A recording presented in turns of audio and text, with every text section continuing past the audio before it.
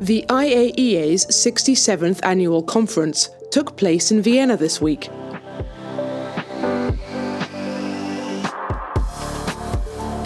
Great to see old friends and make new ones. Exchanging internationally. Networking. Cooperation. Engage with the people who are in nuclear field. Representing my country. Getting international expertise. Our first nuclear power plant.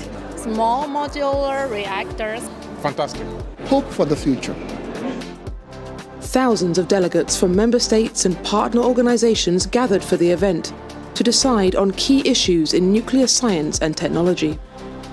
Topics focused on peace, energy and climate change, nuclear safety and security, food, water, and international development. The IAEA is an indispensable partner in our collective efforts to secure a better future for all, from fighting diseases and improving food, water, and energy security, to mitigating and adapting to climate change and preventing the next pandemic.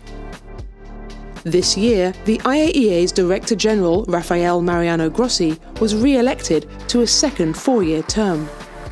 My sense of duty, my sense of responsibility, moral, ethical, and professional, is even stronger than 4 years ago. To lead this agency, an agency that does not wait to be called to help when help is needed. Thank you for your trust and confidence. Every day, I will strive to honor it. The Scientific Forum, the two-day flagship side event of the General Conference, this year examined nuclear power innovations to help reach net zero.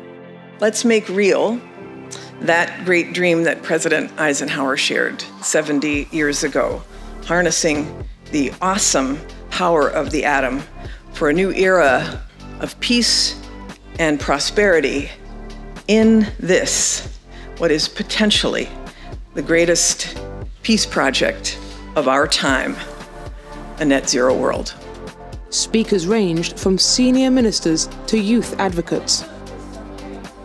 One of the most bizarre things I've witnessed in my journey as a nuclear advocate has been how many leaders secretly behind closed doors will say, you know, I support it, but I would never say publicly because I'm afraid of the backlash.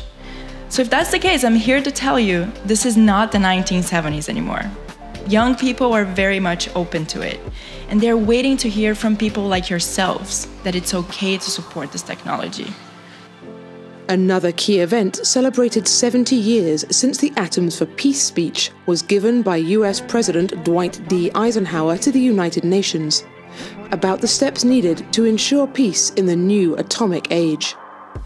This powerful speech, followed by the strong commitment and cooperation of the world's powers, led to the forming of the IAEA in 1957 and the International System of Safeguarding Nuclear Materials. Hundreds of other side events kept participants busy, including tours of IAEA labs, hands-on demonstrations, and progress made on key IAEA initiatives such as Rays of Hope, cancer care for all.